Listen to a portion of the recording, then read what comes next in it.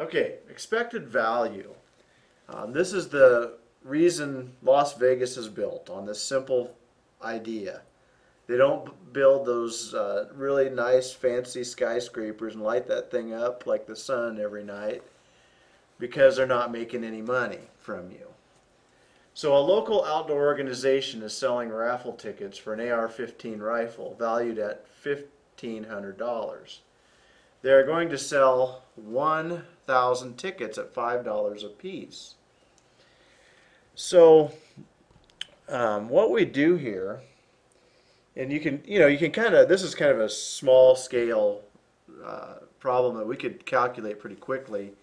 1,000 times $5 is, we're going to make $5,000 if we sell every ticket, and you subtract that from 1,500, and that's what we're going to make. Okay, expected value is similar to that in the terms of, but I'll show you how to find it with a frequency distribution, or probability distribution, excuse me. So the chances of winning are 1 in 1,000. And the chances of losing, well, there are 999 losers in that bucket of tickets out of 1,000 tickets. Okay. Now, we are going to buy a ticket, so we are guaranteed to lose $5, minus 5. But, since we've already invested $5 into this investment, I guess you could call it that, we are going to win at a $1,500 gun. We could potentially win $1,495. Okay. So here's what's kind of cool about this. If you looked at my mean of probability distributions, that's essentially what we're going to do now to get the expected value. So we've got 1,400, and it literally is mean.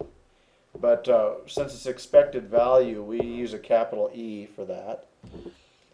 And so E at X equals $1,495 times 1 over 1,000. Okay. Then plus a negative 5 times 999 out of 1,000 losers. So 999 losers out of 1,000 tickets. And then you go ahead and calculate that. So 1495 times 1 over 1,000 plus negative 5 times 999 divided by 1,000 gives you a negative $3.50 loss. Okay, so if you think of that in a ratio, out of every $5 we invest, we expect to lose $3.50 out of every $5. And so if you divide that out, or if you simplify it, that is a negative 0.7 out of every dollar. So 70 cents of every, we're going to lose 70 cents of every dollar we invest in this.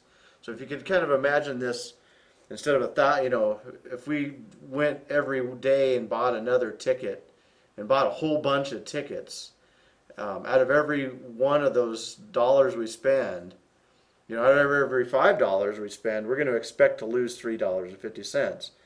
And for the whole, if we bought all $1,000, we would lose 70 cents on every dollar. And so if you figure that 70 cents on every dollar, that is $3,500.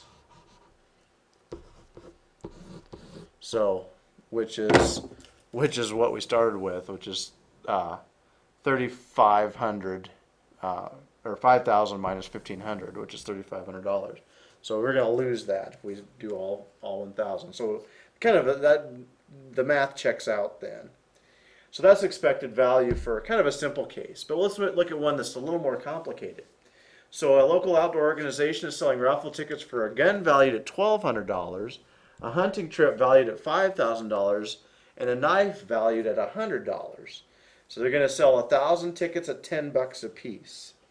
So in this case, we've got three columns for winning. So win, win, win. You've got a 1 in 1,000 chance of winning the $5,000 prize. You've got a 1 in 1,000 chance of winning the $1,200 prize. But that's not, and I'm messing up already. We'll come back to it. And you got a 1 in 100 chance of winning the $100 prize. I'll just keep going. But to lose, we've 1 in 1,000.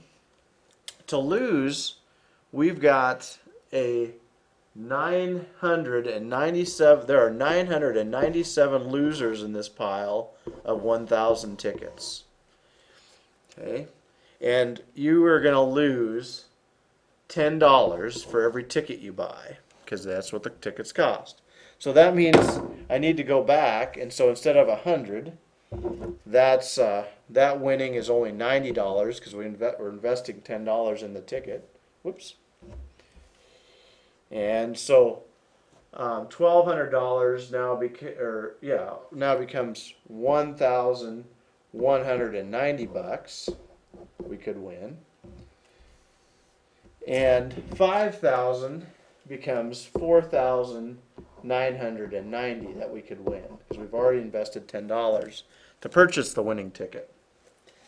Okay, so then again we're just going to do the mean, which we'll call expected value.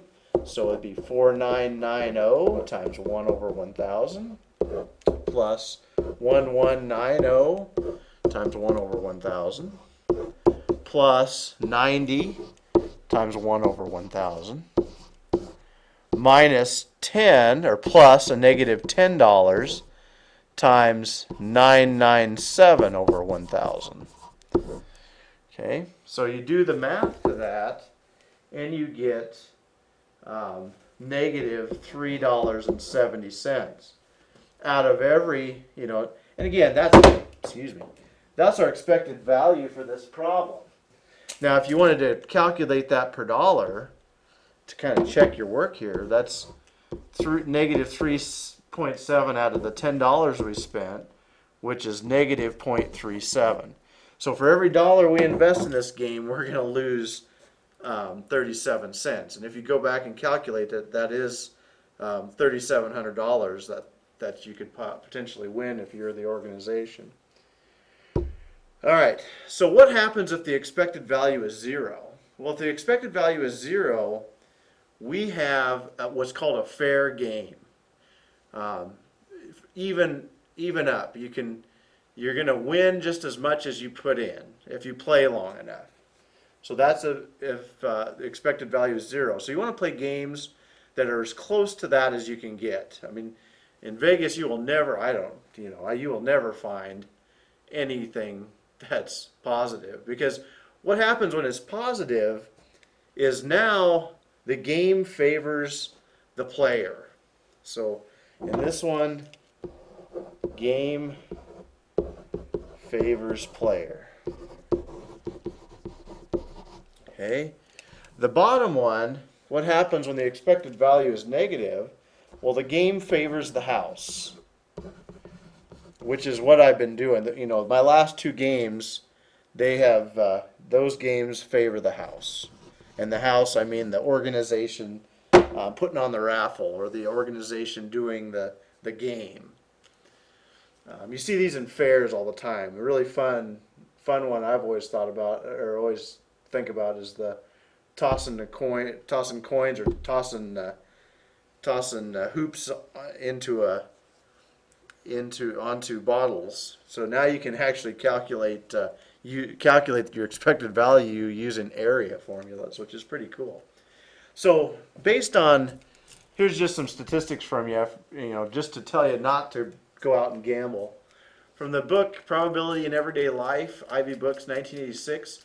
In the game of Keno, the house wins 27 out of every dollar you bet. So if 10,000 people went and invested all $10,000, $1 a piece, they would give 0.27 times that 10,000 to the house. So they would keep that money. So $2,700. Okay, roulette's even worse. Roulette, the house wins 90 cents for every dollar you bet. So they are keeping 90% of all the money invested. And you know, you have that random winner, but they don't care about that random winner. They want that because they want to entice more people to come. So that one winner that won $10,000 or $1,000, they're going to advertise the heck out of that.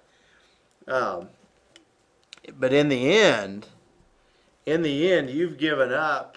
If everybody pooled their money and went to Vegas and played roulette, you're looking at on average, and again, these are on average. They're gonna lose 90% of that money, so you're not gonna go home very well. And then craps is the same. It's around the same. It's 88 cents for every dollar you bet. I've heard blackjack is better, but I don't have the odds on that one. But it's not much better. Because anytime it's negative, all these are negative, and I should put it, these are all negative expected values. You're going to lose that 88 cents for every dollar you purchase. The house is going to keep it. So when they invest, so if you went up there, all your friends, you're going to Vegas this weekend, and all your friends give you,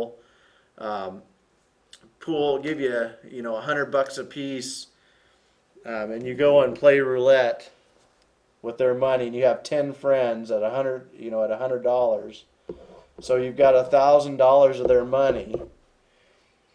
You're probably going to come back with $100 in your pocket. So, 1,000 times 0.9 is $900, and the house is going to keep that. That's essentially what's going to happen to it. You're going to come back with $100 in your pocket. So anyway, here's your expected value, and probably the one formula that is used more than anything over the history of time with gambling. So best of luck, and see you next time.